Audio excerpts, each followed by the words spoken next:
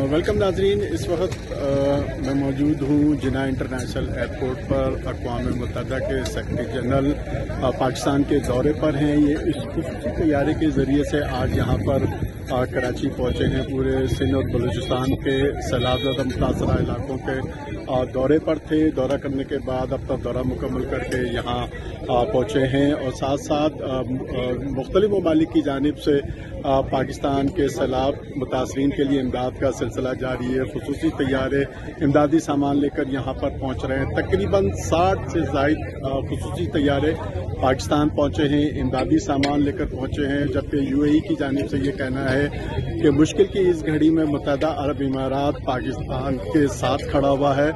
तो यहाँ इसलिए ये इमदादी सरगर्मियाँ यहाँ पर जारी हैं सैलाब मुतासरीन के लिए। बिल्कुल नाज़रीन, अक़वाम मुत्तहदा के सेक्रेटरी जनरल ने मीडिया से गुफ्तगू करते हुए कहा कि पाकिस्तान जिस मुश्किल उसमें है और जितने भी ताकतवर ममालिक हैं पाकिस्तान की मदद के लिए बढ़ चढ़ कर हिस्सा लें। चूँकि ये एक सैलाब मुतासरीन की मदद करना इंसानी हमदर्दी, इंसानी हुकूक के बराबर है, तो सब ममालिक अपना किरदार अदा करें। तो उन्होंने कराची एयरपोर्ट पर मीडिया से भी गुफ्तगू करते हुए तमाम ताकतवर ममालिक को भी मुखातिब होकर कहा कि वो अपना किरदार अदा करें। जितना इमदादी सामान है पाकिस्तान हंगामी बुनियादों पर भेजें। तो आज उन्होंने अपना दौरा मुकम्मल किया। सुबह से हम सिंध और बलूचिस्तान के मुख्तलिफ इलाकों के दौरे पर भी थे। उनके हमरा वज़ीर आज़म शहबाज शरीफ भी थे, वज़ीर खारजा जो हैं बिलावल भुट्टो जरदारी भी मौजूद थे और वज़ीर आला सिंध सैयद मुराद अली शाह भी उनके साथ मौजूद थे। तो इस तरह से आज उन्होंने अपना सिंध और बलूचिस्तान का दौरा मुकम्मल किया। कराची एयरपोर्ट पर मीडिया से गुफ्तगू की।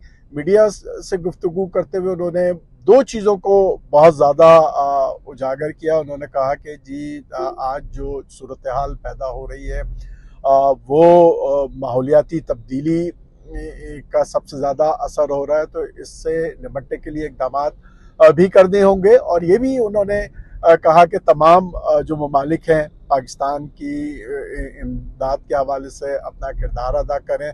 और उन्होंने उन ममालिक का भी शुक्रिया अदा किया जिनमें मुत्तहदा अरब इमारात हैं, तुर्की है, व दीगर ममालिक हैं जिन्होंने हंगामी बुनियादों पर पाकिस्तान इमदादी सामान भेजना शुरू किया है। तो इस तरह से आज इनका दौरा मुकम्मल हुआ।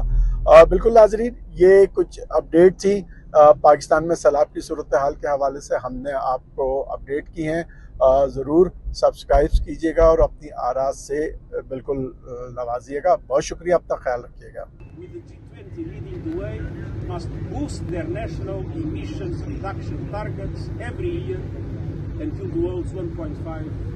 degrees Celsius temperature is guaranteed, and we are at risk of making it irreversibly possible.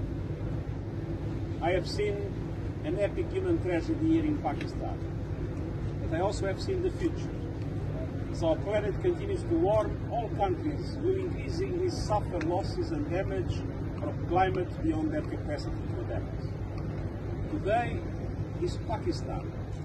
Tomorrow it could be your country, wherever you live. This is a global crisis. As the Minister said, it demands a global response.